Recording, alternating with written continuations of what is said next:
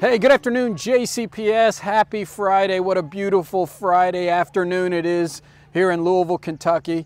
And I just finished my 43rd school visit since we've gotten back to in-person school. And what a fantastic visit it was at Shacklet Elementary. Had such a great time with the students here. First off, right behind me, I want to recognize Miss Dowell's class. They're working on the water cycle right now, and they made me a water cycle bracelet.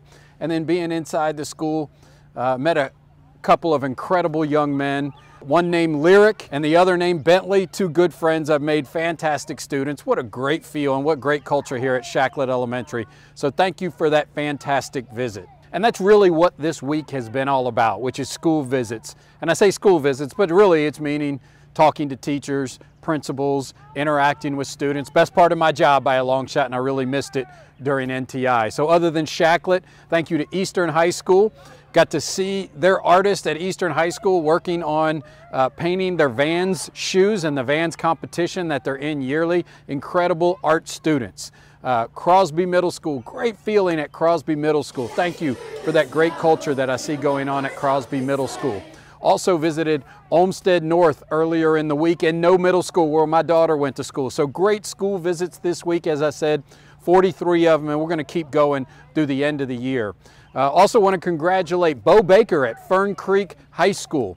The Ivy Plus program out at Fern Creek High School, we celebrated it this week with a press conference and so many millions of dollars in scholarships that are provided to those participants of the Ivy Plus program. Great job, Fern Creek High School, and specifically Bo Baker for that great program. And finally, we are working on our summer program. We're going to have a very robust summer program at over 100 sites throughout the community hubs, and at our schools. We'll be announcing more of that information on Monday.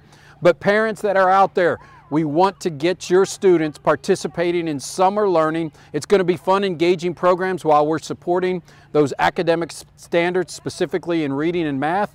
So we know this year we've had to be in NTI, so let's take advantage, parents and families and students, of this summer learning. We want to get thousands of kids in summer learning. Stay tuned for some of those plans next week, but we can't wait to share those with you as we move into summer. So once again, great week here in JCPS. Keep up the great work, get some rest, and we'll see you next week.